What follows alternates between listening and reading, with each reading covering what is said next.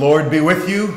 And also with you. Welcome, friends. Third Sunday of Easter today. Just a few announcements. Adult education after worship, Pathways to God. Second thing is, this is advance notice, but on June 1st, we're going to be celebrating our Spirit Songs, which is a chance to engage in and celebrate Canada's first people. There's more information on that in the bulletin and in the newsletter, so I invite you to just follow that as we move into the early summer. Also, next Sunday, April 20th, we have the larger gathering of the Toronto Conference Churches for community conversation on racial justice. I guess that's actually synod-wide, right, Celine? It is going on synod-wide, but we just do a Toronto area here. Okay, so that's Saturday. And there is a process to sign up for that, and you can talk to Selena as well. And you can also show up. And you can also show up, of course you can. Youth group gathers on April 17th. We like to keep the youth in our prayers. And I would like to ask, are there any other announcements before we begin? We need someone to do a sermon first Sunday in May. Helen's going to lead the service, but if anyone is interested in contributing that way, let me know. Otherwise, we'll make alternative arrangements. Thank you. Christine, may I invite you to come forward for the land acknowledgement, please?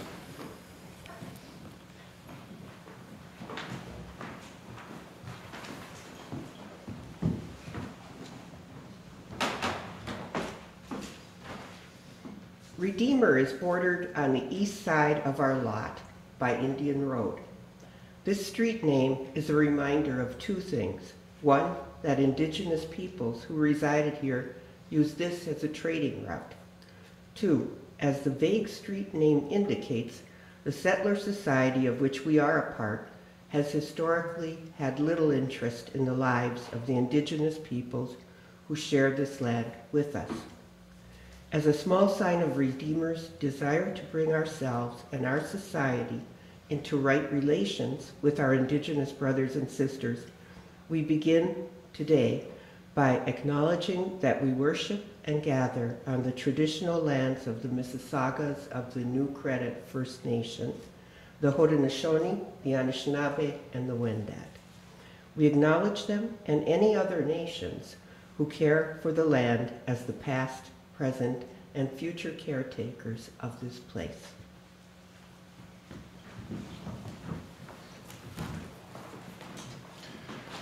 In preparation for worship, may I invite you to turn to Thanksgiving for Baptism on page 97 of your hymn.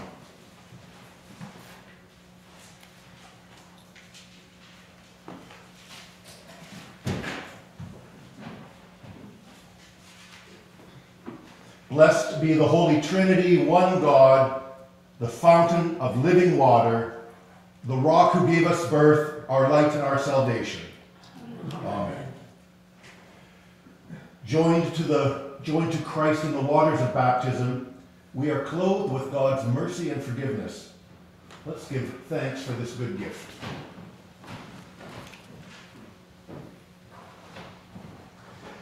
We give you thanks, O God, for in the beginning your Spirit moved over the waters, and by your word you created the world, calling forth life in which you took delight. Through the waters of the flood, you delivered Noah and his family. Through the sea, you led your people Israel from slavery to freedom. At the river, your son was baptized by John and anointed with the Holy Spirit. And by water and your word, you claim us as daughters and sons, making us heirs of your promise and servants of all. We thank you for the gift of water that sustains life. And above all, we praise you for the gift of new life in Jesus Christ. Shower us with your Spirit and renew our lives with your forgiveness, grace, and love. To you be given honor and praise through Jesus Christ our Lord, in the unity of the Holy Spirit, now and forever. Amen. I invite you to remember your own baptism.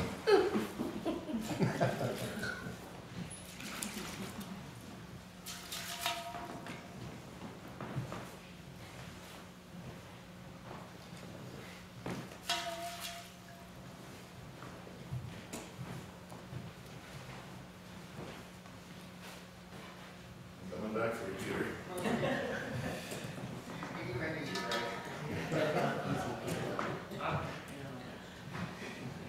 Now I'm holy again. There was a devil, but now I'm holy.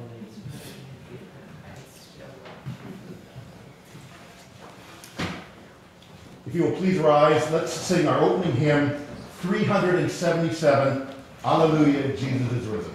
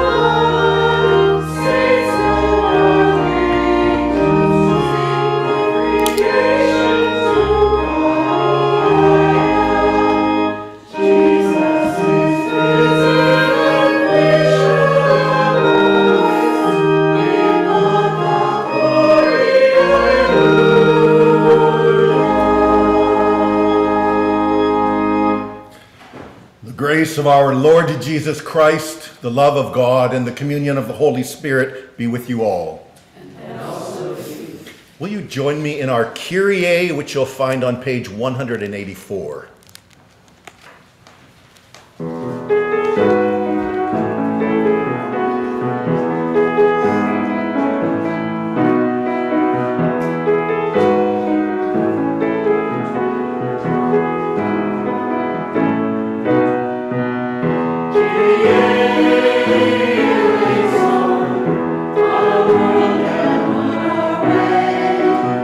Kyrie eleison,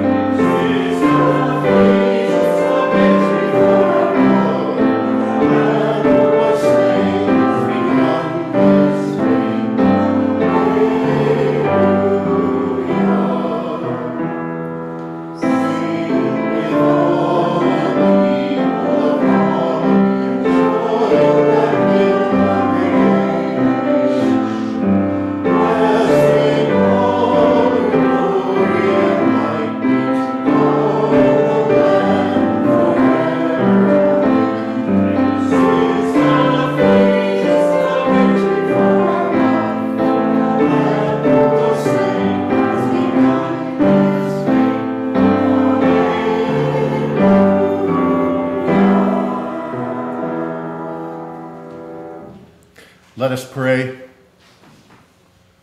God of life and light, you embrace creation from the smallest particle to the great expanse of space. Help us to discover your mystery in all aspects of our lives, that we may be witness to the resurrection in our words and in our deeds. Amen. Please be seated, and may I invite you for the reading?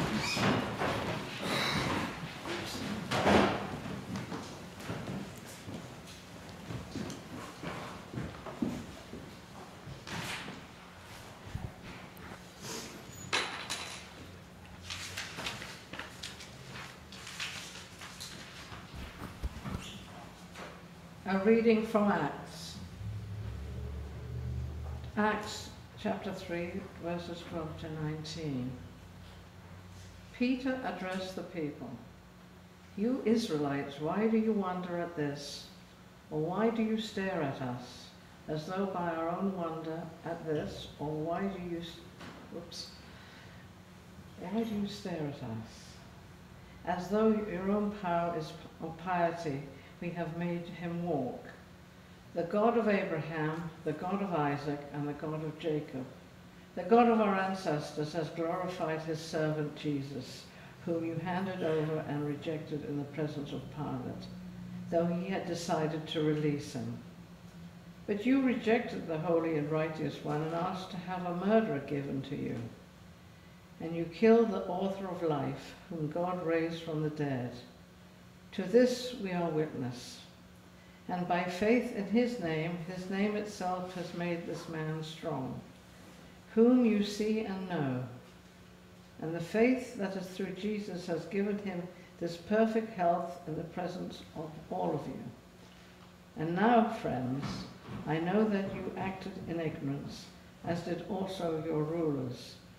In this way, God fulfilled what he had foretold through all the prophets, that his Messiah would suffer. Repent, therefore, and turn to God, so that your sins may be wiped out. The word of God. Thanks be to God.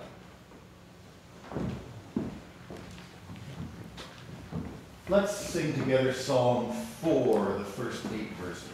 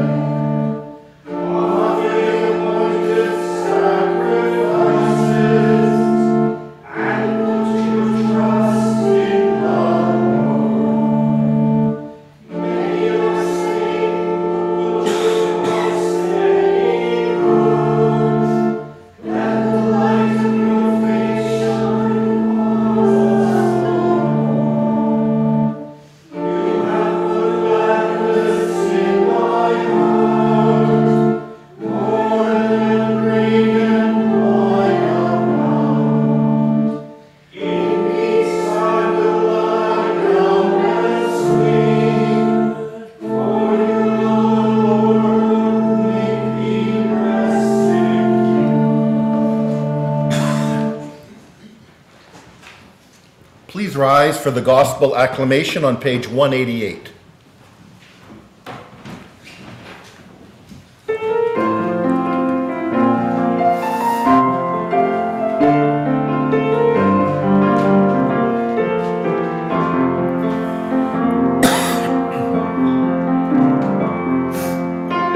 Hallelujah.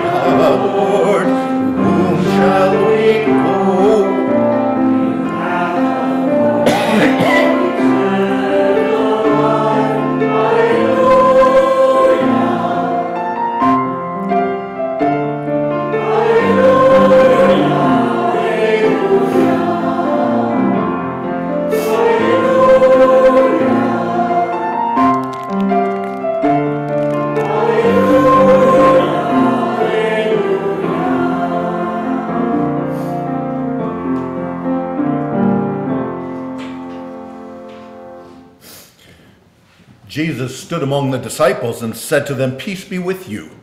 They were startled and terrified and thought that they were seeing a ghost. He said to them, "Why are you frightened, and why do you have doubts in your heart?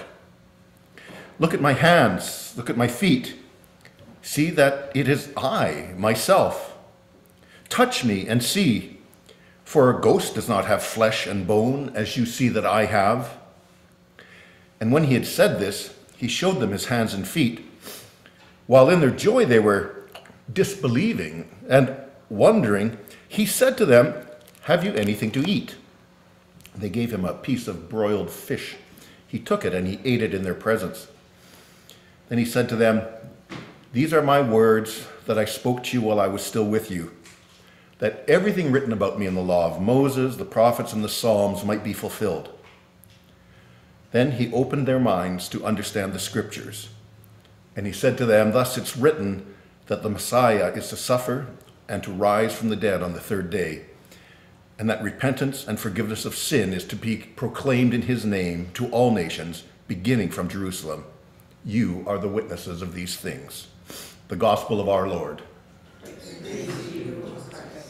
Please be seated.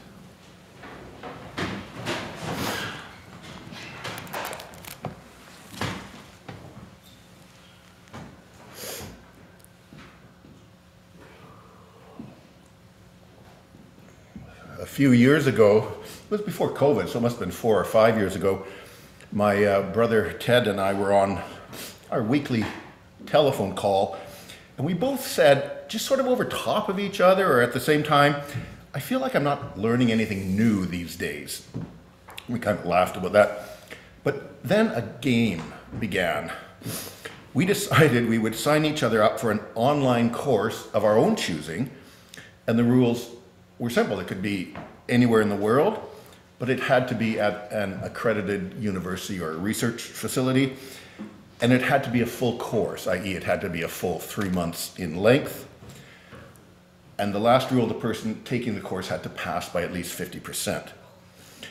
Now, whoever had the lowest score had to pay for both courses, and they're not cheap. So he signed me up to a course at the University of California, Irvine in fluid dynamics and chaos theory. Fluid dynamics is hard for my brain at best, and chaos theory added to the mix. It was just an intense course in mathematics. Now, we had weekly lectures, we had bi-weekly tests, we had 3 papers that were peer marked in the course, and then we had a final exam. It was an awful lot of work. But I knew I had beat him when I pulled a 73 in the course. But to be honest, I knew I'd beat him the moment we signed up, because I signed him up to a class conducted by CERN in Switzerland entitled Boundary Equations for the Event Horizons in Black Holes. Now, this is an interesting time, these 5 years that have gone by. At the time that Ted took that course, people still talked about data being lost at the event horizon of a black hole. I.e., if a black hole swallows something because of its massive gravitational pull, that thing is lost forever. People don't think that anymore. The line of thinking now is that no information is lost in the universe. It can change location, but it's not lost. So if a person is absorbed, say, into a black hole here, she or he would be dead. But the reality of this person, her history, knowledge, life force, can show up on another side of the universe 100 million light years away without there being loss of information. Now, there's no empirical data on this, there's no proof, it's a hypothesis, but physicists are talking today seriously about wormholes. Why not? Wormholes are conduits in space-time that transfer energy simultaneously. There's no time required to travel from one spot to another. You disappear in one end and you show up simultaneously. Now, this is actually an important principle because the loss of data violates one of the principles that governs physics, namely that energy cannot be created or destroyed, only changed. But here's where the rubber hits the road for me, just as an ordinary person, and also as a pastor who has a more than a passing interest in Scripture. I feel like the work on quantum mechanics over the last century has moved us out of one worldview into another, albeit slowly. The old worldview, and really the worldview that the church grew out of and is based on, at least in the last 500 years, is the Newtonian worldview, in which there are causal relationships between objects. Now, Newton was born on Christmas Day in 1642. And he said that we can understand everything in the universe if we have a big enough observation platform, if we can see it clearly. And from him, we have, of course, the laws of conservation of momentum. We have an understanding of the precise acceleration of gravity. We know that buoyancy is related to mass of an object and the viscosity of the fluid. But since the 19th century, when Thomas Young conducted his famous double slit experiment, our understanding of the world began to change. And that's where the shift went from light being a particle to light being a wave. We understand it as both. In measurement, it seems to display both characteristics. So that's the beginning of the quantum world. And what it does essentially is try to get below the nature of matter to look at the energy around matter, the energy that holds the universe together.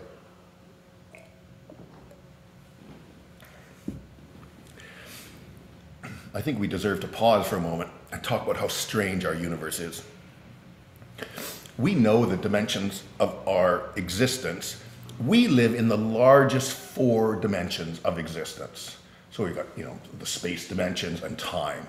Those appear to be the largest. Physicists think that there are 11 dimensions.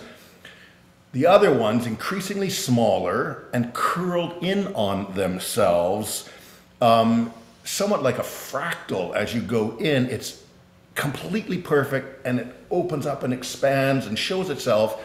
But on first look, you cannot determine shape or size or movement or direction or anything within that fractal. So the universe, as best we can understand, is infinitely smaller in scale than it is infinitely large. And we know that it's infinitely large. So it's sort of boggling to the mind. Human beings, this is so crazy. So we think the universe gets down to 10 to the minus 32nd in size, and that the larger universe is 10 to the plus 30, it's 29 or something. It is a bit odd that we are, I don't want to go back to the Copernicus's world where the human being is the center of the universe, but we seem in size to be struggling with exactly the same amount of dimension, both great and small. What we're finding is that we're losing predictability. It's harder and harder to understand the laws governing the world. It's not that they're not there and that we won't find them. It's just that right now we're in a period where things are sort of up for grab. And I would say this is where we are as a church as well. I'm talking too much, I'm gonna dry throat. So I wonder, and this is now just whatever, it's just me talking.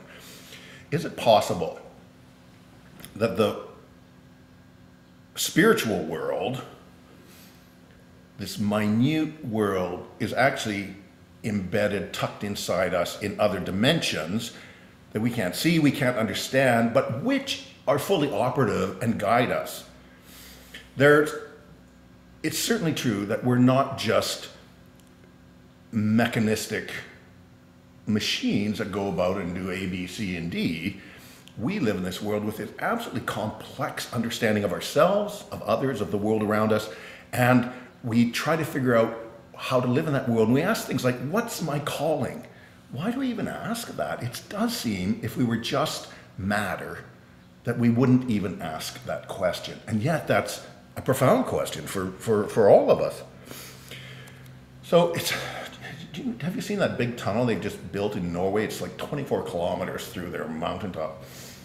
One of the biggest feat of human engineering on Earth. We can carve 24 kilometers through a mountain, and yet we can't precisely say, is there a spirit world? What is the spirit world? We talk about it, we feel it, but we have no idea what it is. So there's a way in which what is most meaningful to us is most hidden. Going inwards again into maybe all those dimensions. If we are to look at, and again, I don't want to just sort of blindly equate religious ideas with scientific ideas, because they're not, there's a word for it, but they're not.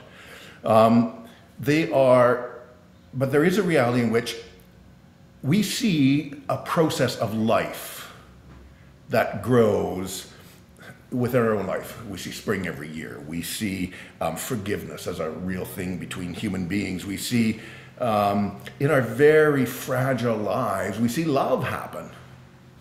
So there is this undergirding sense of a world that's so delicate, so fine, but it still promotes our own growth, our own going forward.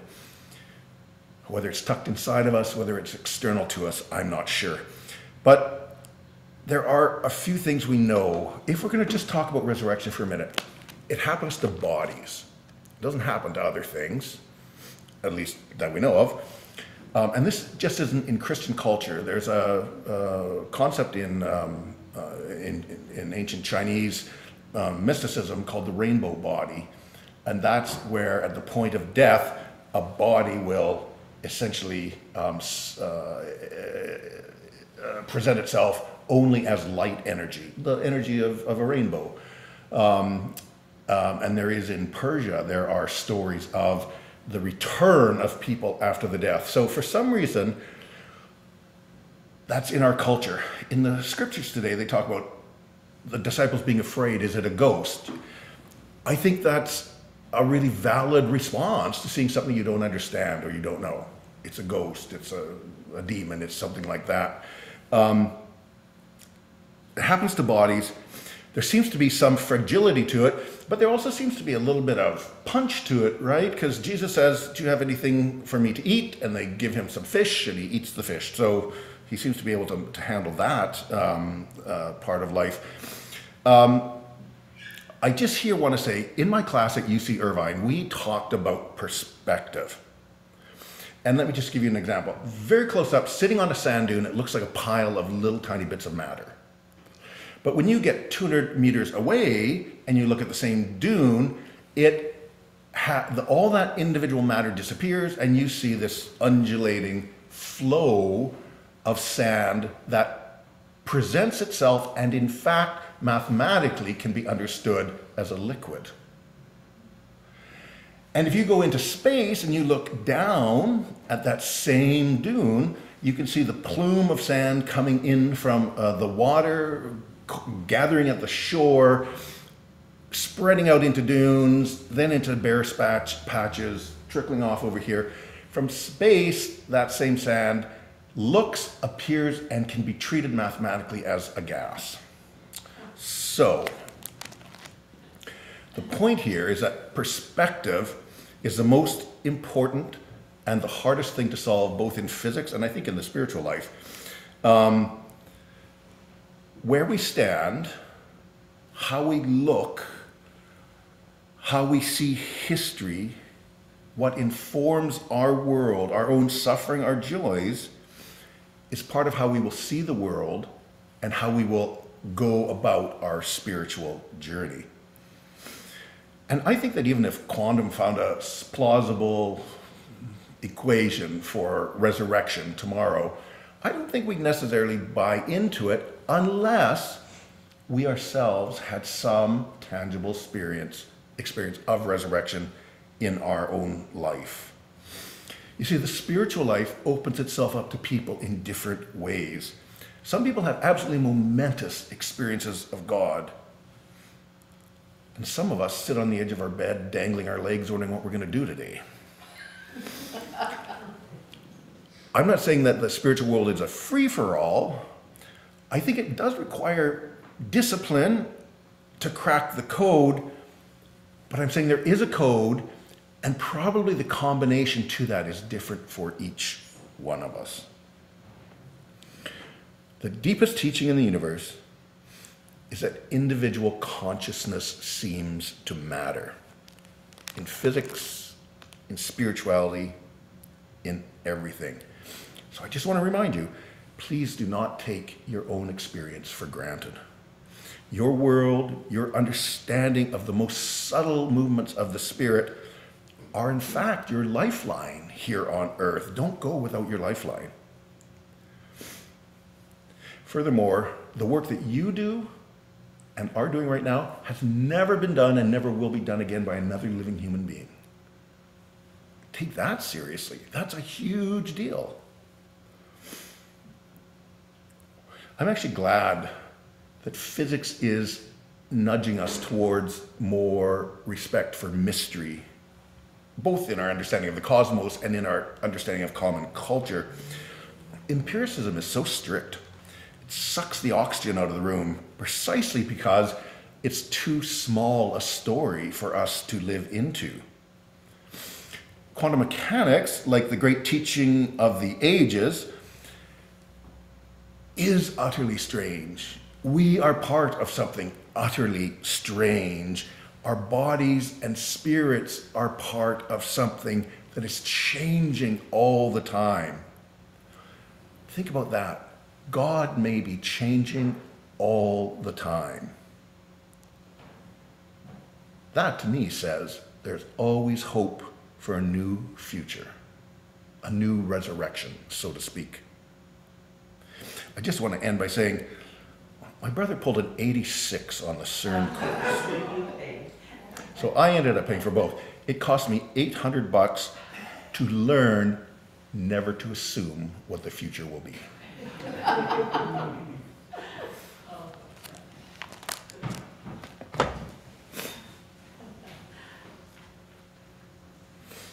Let's sing together. Hymn 939, it's on your handout. Touch that soothes and heals.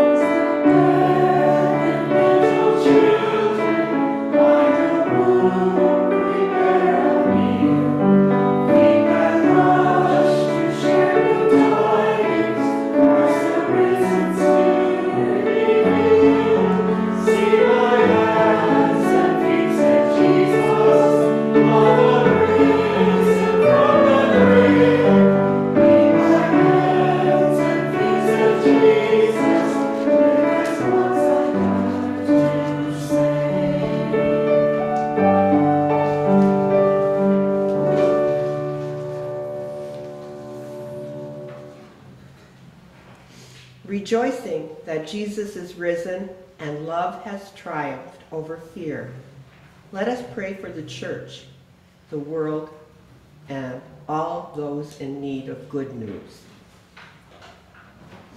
O God, you feed our deepest hungers. As we share the meal that is the body and blood of Jesus given for us, lead us to share all that we have and find in generosity, abundant life. God of grace, Hear our prayer. O God, our Creator, you bring forth all life on earth. Help the Canadian government and governments around the world to close net zero emissions while ensuring a just transition that can benefit the most vulnerable. Give sight to eyes that are blind in the private sector to accelerate environmental action, including looking beyond their own operations and seeking ways to reshape value chains, industries, and policies. God of grace, Hear our prayer. O God of creation, we are in wonder as billions of cicadas are set to surface in a matter of weeks as two different broods, one that appears every 13 years and another every 17 years, emerge simultaneously. The rare emergence of this many insects hasn't been seen in North America since 1803 and won't happen again until 2245. They will make their appearance sometime in mid-May. May we appreciate this for what it is, a unique natural phenomenon that you don't get anywhere else in the world. For such beauty, we are thankful. God of grace, Hear our prayer. O God, our elder, you care for all your children. Encourage those who are in times of transition, facing the loss of old ways and routines and anticipating change. Guide those who are moving, downsizing, leaving behind what they know, some in grief, some in hope, all in uncertainty. Especially we think of Ivy Chow, who has been a member of our congregation, and all who experienced the earthquake in Taiwan. She's still fine. I checked it. God of grace, hear our prayer. O God, our center, love your people and encourage us to grow. Help the teaching ministry in our parish to reach out beyond our own walls, to invite people into conversation and life and community. Move our neighbors who care for our green space, as we do, to make it a home for all. Give us purpose in our mission, we pray. God of grace, Hear our prayer. God of all people, it is your will for war to cease and peace to prevail. May leaders in the Middle East come to their senses so that life and hope might be fostered. Into your hands, most merciful God, we commend all for whom we pray, trusting in your abiding love through Jesus Christ, our resurrected and living Lord. Amen. Amen.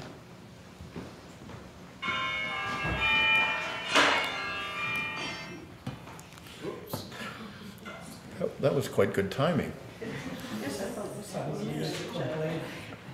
The peace of the Lord be with you always. And also with you. Let us share that peace together.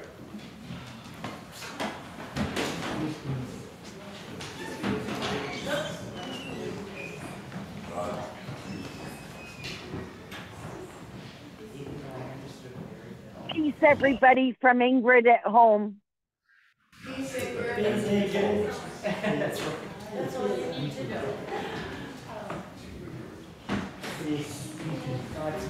To Ingrid. Thank you. Peace, everybody. Peace, Ruta and Al and Violet. Peace, Ruta and Pastor Al. This woman who worked so hard for us.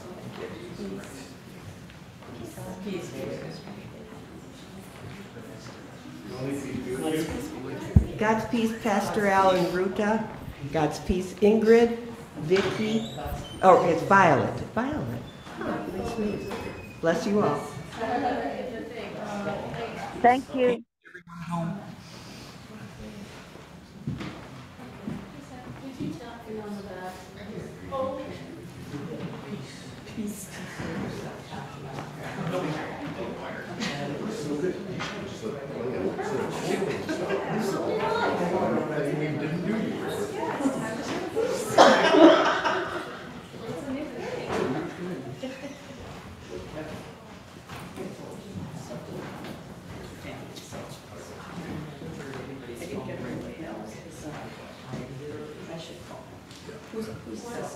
We don't know. Okay, I did too.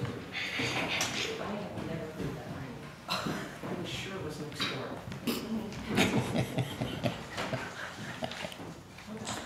Oh, I'm so sorry.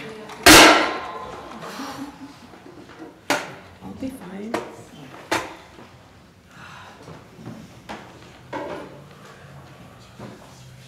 Please rise. The Lord be with you. And also with you. Lift up your hearts. We give thanks to the Lord. Let us give thanks to the Lord our God. It is right to give our thanks and praise. It is indeed right, our duty and our joy, that we should at all times and in all places give thanks and praise to you, loving God, for the glorious resurrection of Jesus Christ, the Paschal Lamb who gave himself to take away our sin, who in dying has destroyed death, and in rising has brought us eternal life.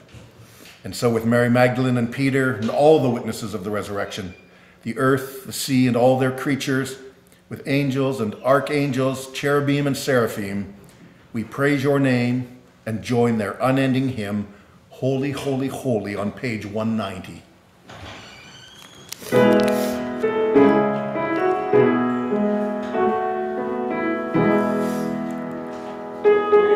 Holy, holy Lord, God of power and might, heaven and earth are full of your glory, full of your glory. Hosanna, Hosanna, Hosanna in the highest.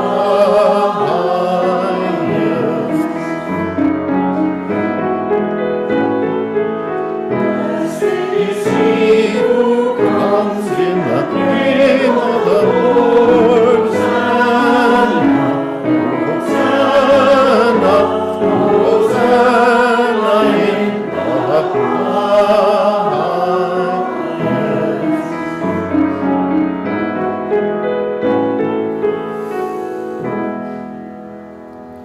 We give you thanks, God of all, through Jesus Christ, your own child, whom you sent in this end of the ages to show us the way back to you. He is inseparable from you, through whom you created all things and in whom you take delight. Here, taking on our nature and lot, he stretched out his hands in suffering in order to free from suffering those who trust you. Taking bread, he gave thanks, saying, "Take and eat, this is my body given for you. As often as you would share this with one another, remember me." So also after supper, he took the cup, he gave thanks, and gave it for all to drink, saying, "This cup is the new covenant in my blood, shed for you, for all people. As often as you share this with one another, remember me." Now, as often as we share this bread and drink this cup, we proclaim the Lord's death until he comes. Christ has died, Christ is risen, Christ will come again. Remembering then his death and resurrection, we take this bread and cup, and we give you thanks that you have made us worthy to stand before you and serve you as your priestly people. Send your Spirit upon these gifts of your church. Gather us into one, all who share this bread and wine. Fill us with your Spirit so that we may build your reign on earth now and forever. Amen. Amen. Lord, remember us in your kingdom and teach us to pray. Our Father in heaven, hallowed be your name. Your kingdom come. Your will be done on earth as in heaven. Give us today our daily bread. Forgive us our sins as we forgive those who sin against us. Save us from the time of trial, and deliver us from evil. For the kingdom, the power, and the glory are yours, now and forever. Amen. Please be seated.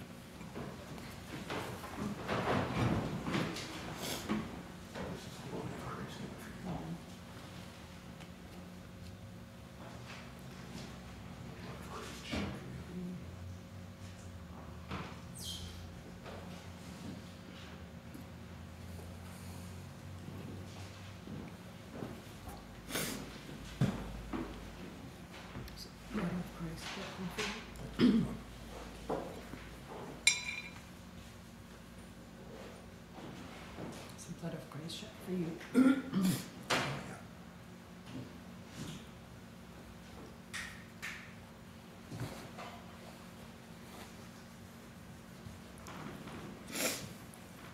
Come to the banquet, for now all is ready.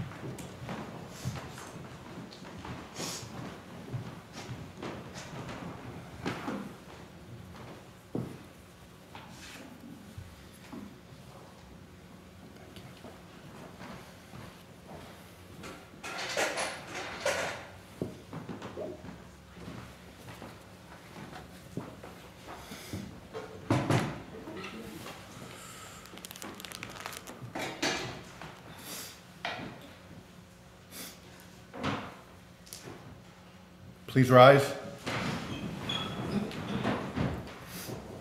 Let us pray.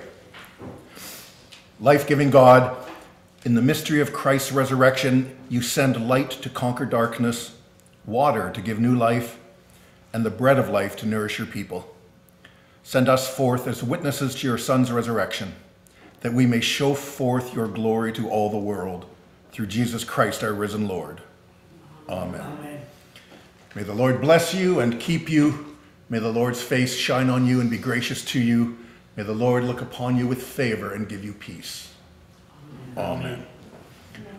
Our sending song is 391, This Joyful Eastertide.